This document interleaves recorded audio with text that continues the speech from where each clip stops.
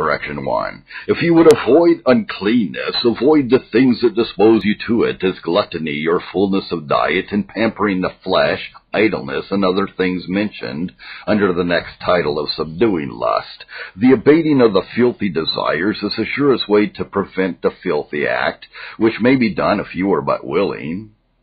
Direction 2. Avoid the present temptations. Go not where the snare lies without necessity. Abhor the devil's bellows that blow up the fire of lust, such as enticing apparel, filthy talk, and sights, of which more also under the next title.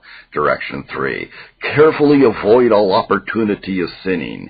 Come not near the door of her house, saith Solomon, Proverbs 10:8. Avoid the company of the person you are in danger of. Come not where she is, and this you can do if you are willing. None will force you. If you will go and seek for a thief, no wonder if you are robbed. If you will go seek fire to put in the thatch, no wonder if your house is burnt. The devil will sufficiently play the tempter. You don't need to help him. That is his part. Leave it to himself. It is your part to watch against him, and he will find you work. If you watch as narrowly and constantly as you can, it is well if you escape. As you love your soul, avoid all opportunities of sinning. Make it impossible to yourself. Much of your safety lies in this point. Never be in secret company with her you are in danger of, but either not at all or only in the sight of others. Especially contrive not such opportunities as to be together in the night, in the dark, or on the Lord's day when others are at church. One of the devil's seasons for such works, or any such opportunity, leisure, and secrecy for opportunity itself is a strong temptation. And it is a way to make a thief to set money in his way, or so to trust him as that he can easily deceive or rob you and never be discovered. So it is a way to make yourself unclean, to get such an opportunity of sinning that you may easily do it without any probability of impediment or discovery from men. The chief point in all the art or watch is to keep far enough off. If you touch the pitch, you will be defiled. Whosoever touches her shall not be innocent. Proverbs 6:29. Can a man take fire in his bosom and his clothes not be burnt? Can one go upon hot coals and his feet not be burnt? So he that goeth into his neighbor's wife. Verse 27 and 28. Don't bring the fire and the gunpowder too near. If you cannot keep at a distance, nor forbear the presence of the bait, you are not like to forbear the sin. Direction 4. Reverence your own conscience. Mark what it speaks now, for it will shortly speak it in a more terrible manner. Hear it voluntarily, for it is terrible to hear it when you cannot resist. Treat with conscience in the way while it is reconcilable, for you know not how terrible a tormentor it is. I don't doubt, but it has given you some gripes for your very lust before it ever came to practice, but the sorest of its gripes now are but like the playing of the cat with the mouse before the killing gripe is given. Does no man see you? Conscience sees you. And you are a wretch indeed if you reverence not conscience more than man. As Chrysostom saith, suppose no man know the crime but himself and the woman with whom he did commit it. How will he bear the rebukes of conscience when he carries about with him so sharp and bitter an accuser? For no man can overrun himself, and no man can avoid the sentence of this court within him. It is a tribunal not to be corrupted with money, nor perverted by flattery, for it is divine, being placed in the soul by God himself. The less the adulterer now feels it, the more he hastens to the perdition of a soul. Do you not feel a sentence passed within you, a terrible sentence telling you of the wrath of a revenging God?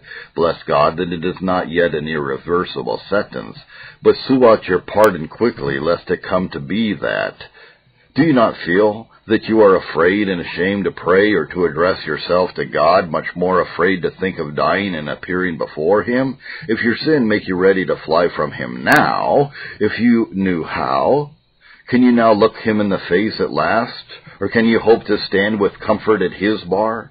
Are you fit to live in heaven with him, that makes yourself unfit to pray to him? Even lawful procreation, as I said before, does blush to come too near to holy exercises. Conscience is a better friend to you than you imagine when it would reclaim you from your sin, and will be a sharper enemy than you can imagine if you obey it not. Direction 5. Suppose you saw written upon the door of the house or chamber where you entered to sin, whoremongers and adulterers God will judge, Hebrews 13:4. And write that or such sentences upon the chamber door, or at least upon your heart. Keep your eye upon the terrible threatenings of the dreadful God.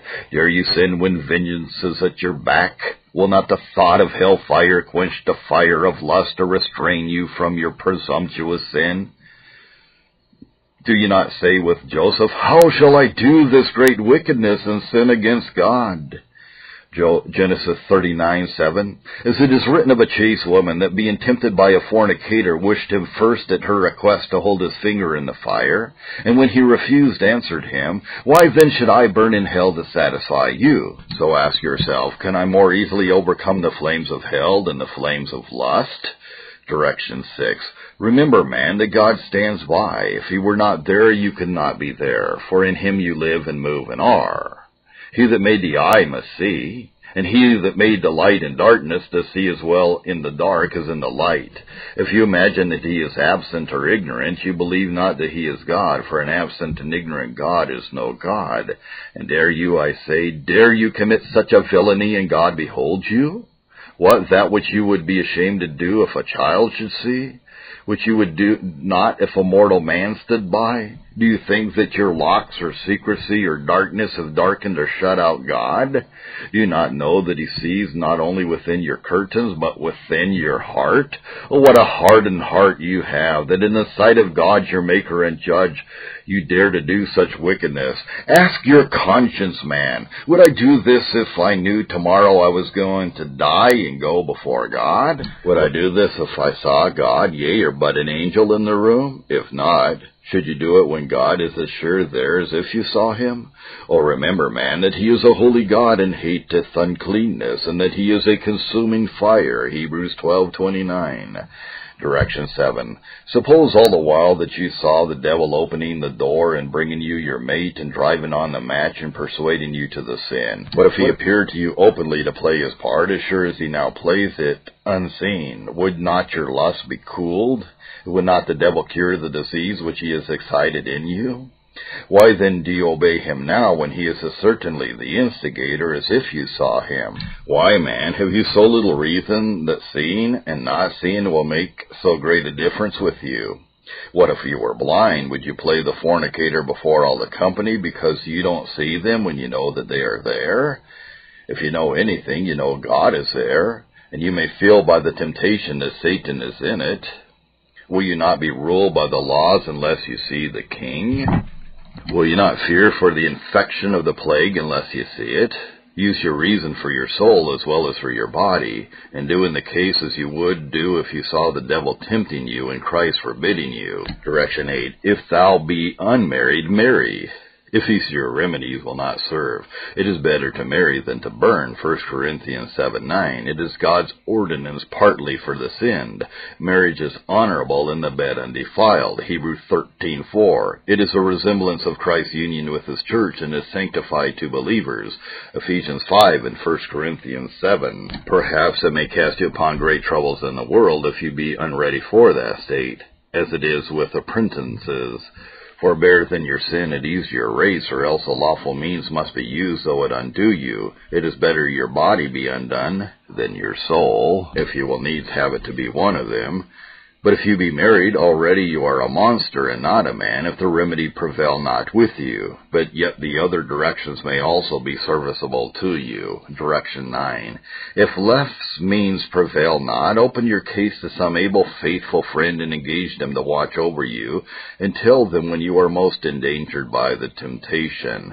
This will shame you for your sin, and lay more engagements on you to forbear it. If you tell your friend, now I am tempted to the sin, and now I am going to it, he will quickly stop you, break your secrecy, and you lose your opportunity.